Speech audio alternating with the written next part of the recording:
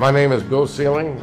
I'm an Executive Vice President of the Chesapeake Bay Seafood Industries Association. Hello, I'm Dr. Kathy Liu. I'm a seafood technology specialist with University of Maryland Sea Grant Extension Program. And I work with Kathy Liu on a project, he is with the University of Maryland Sea Grant, to test crab meat processing plants for the quality of the crab meat they're producing. I provide seafood safety education and training to Maryland seafood industry. Today we put multiple temperature probes into individual crabs to make sure that all the crabs in the retort are cooking right to kill the pathogenic bacteria, especially Listeria monocytogenes. I also help check their retort thermometer. The temperature reading is accurate.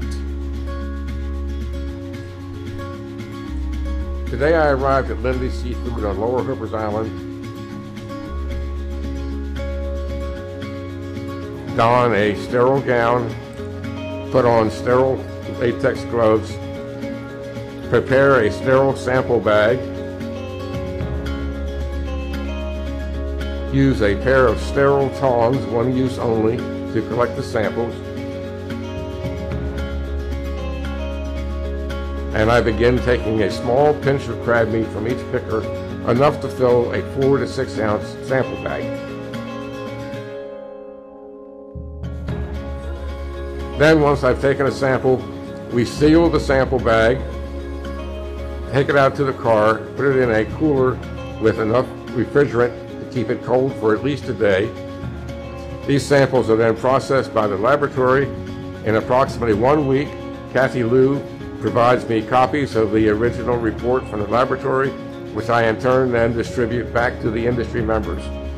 They can be used for their own benefit in any way they see fit, for either advertising the quality of their product or proving to any regulatory agency that their product is very high quality. Crab meat is a perishable, ready-to-eat food that must be processed under extremely high quality and safety standard. Almost every year since this program was initiated, these numbers from these different processors keep going down. We have now reached almost the point where you just can't much get any lower. What we do with this program ensures that you are getting the highest quality and best value product produced in the United States when it comes to crab meat.